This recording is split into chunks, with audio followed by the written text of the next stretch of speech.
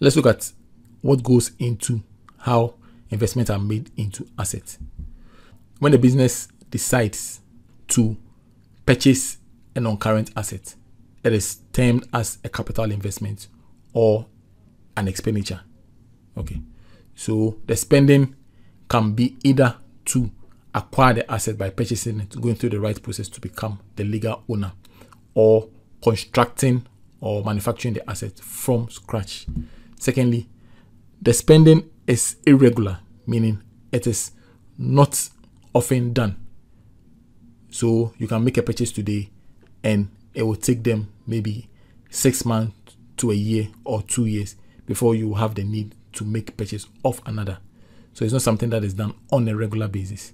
And it's also done for a relatively large amount compared to the current items. So if you compare a school which is in need of a bus, once they get a bus, they might not be even planning to buy a bus within the next 2 years if the bus is in good shape. Unlike if they buy stationery, which is something that they'll be using on a regular basis. So they have to plan on shorter notices to be buying the stationery. So comparing the two, the non-current asset is irregular. Now, this non-current asset, as we explained earlier, is supposed to generate long-term benefit to the business. This benefit can be by way of interest if it is an investment. It can be dividend if the investment is in equity, or the business can buy a building and expect it to go up in value so that they can offset it and realize the gains. Let's look at the purpose for asset investment decisions. The spending may be for maintenance in order to improve the capacity of an existing non-current asset to serve an existing purpose. It can also be for profitability, buy a machinery to help in producing and a capacity that can help the business to make more returns. It can also be for expansion. When a business wants to expand its tentacles in order to cater for the opportunities that have come in.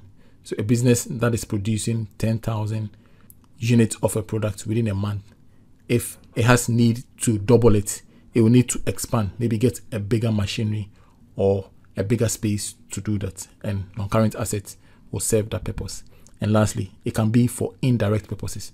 So a business that is into the manufacturing of drinks can invest in real estate in order to see appreciation in its value to make some returns. If capital expenditure is the spending of money in acquisition of a non-current asset, capital income is when the non-current asset is disposed of and proceeds are realized. Revenue expenditure differs from capital expenditure in that these are short-term, day-to-day expenditures that are made on the operational activities of the business. We mentioned that non-current assets are one-off, they are irregular, and they are long-term in nature. So any expenditure that is not capital in nature is revenue expenditure. So utilities are supposed to be done in order to see the business run, and they are short-term in nature. You use it on a daily basis, weekly, so as monthly. Same for salaries, rent, fuel, etc. Okay, the benefit of revenue expenditure is supposed to be short-term. You pay salaries in order to get the people to work for you daily. If you don't pay, they will not do it. It is also supposed to maintain existing non-current assets in order to maintain its earning capacity. So if you have a non-current asset and you repair it, you maintain it like vehicles, the regular maintenance and repairs, in order to maintain its earning capacity or producing capacity. It is revenue expenditure. On the other hand, if you spend on the non-current asset with the intention of increasing its earning capacity, the machine is supposed to produce 20,000 units. You spend on it in order to increase it to 25,000, 30,000. That expenditure becomes capital in nature. Thirdly, revenue expenditures can be classified into selling. That is anything that helps in the sale of a business's product. Distribution has to do with marketing and anything that will help the business move the item to the notice of its customers. And administration expenses are any expenditure that is not directly related with production or operations. So human resource, accounting, security, all those expenditures are classified as administrative. Then revenue expenditures are period bound. You record them in the statement for the period that it was incurred. You cannot record it and move it along to the subsequent year. Non-current assets are recorded in the period that are supposed to be lasting. So if they are going to last for 5 years, you will see them in each of the balance sheets prepared within those 5 years. Revenue expenditure, if it's utilities for 2021, you record the entire expenditure in 2021. It cannot go into 2022. Okay. Revenue income, on the other hand, is any benefit that a business derives from the core activity, the purpose for which the business was set up, or the sale of trading assets. So a fee received by an educational institution becomes revenue because that was what they were set up to do. If they have a van that they believe is not serving their purpose, or they have need for a bigger one and they sell off the van, their purpose for operation is not to sell vehicles.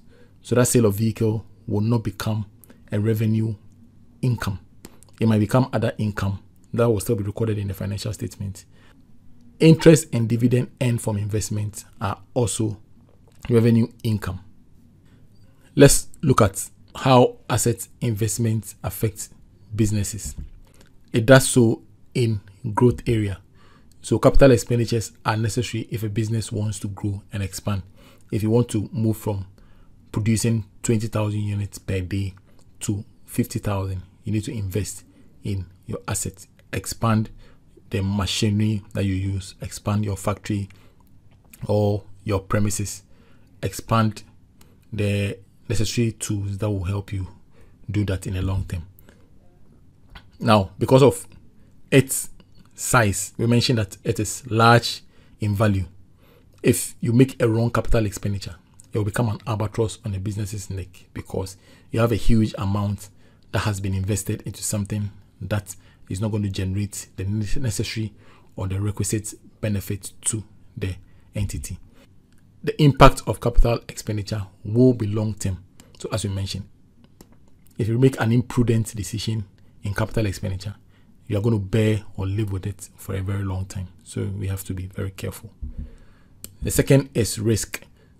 Because the capital investment is long term in nature, it carries a lot of uncertainties because you make certain judgments in the future based on estimates or beliefs that experts would have.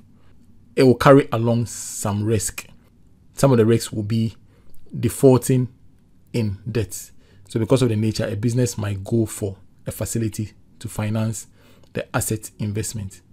And because it is long-term in nature, it is possible it will get to a period where they might not be servicing the debt as agreed.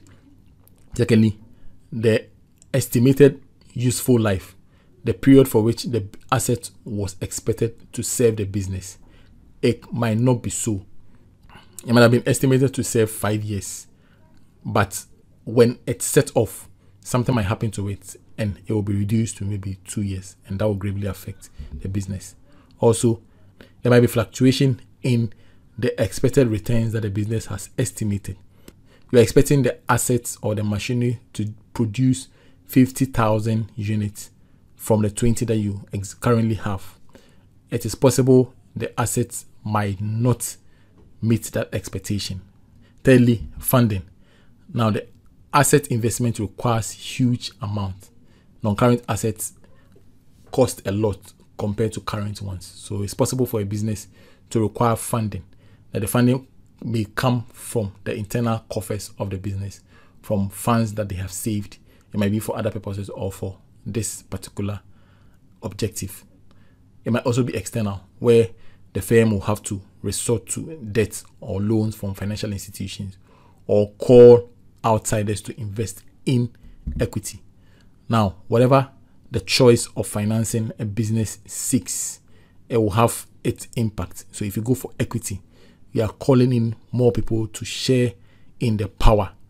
That will also impact on the frequency or the speed with which management will make a decision. You have more people wielding powers on the decisions that management is supposed to have. If you go for debt, the business will be highly geared, meaning you have increased the risky nature of the business. If you use your internally generated funds, it means that when you have an opportunity in the short term, your ability to respond will be curtailed. Okay, so we have to weigh all this in order to make the right decision. It also carries complexity with it because the investments are based on future estimates and variables.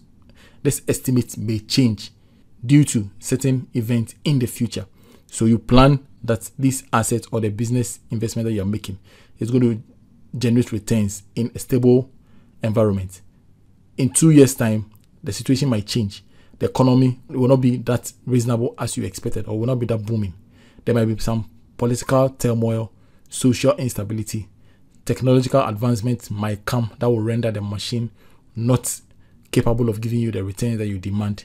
Environmental factors such as maybe some pollution metrics that might cause your business to restructure, and legal factors and all that. So you plan now. In the future, things might change and will render your plans null or incapable.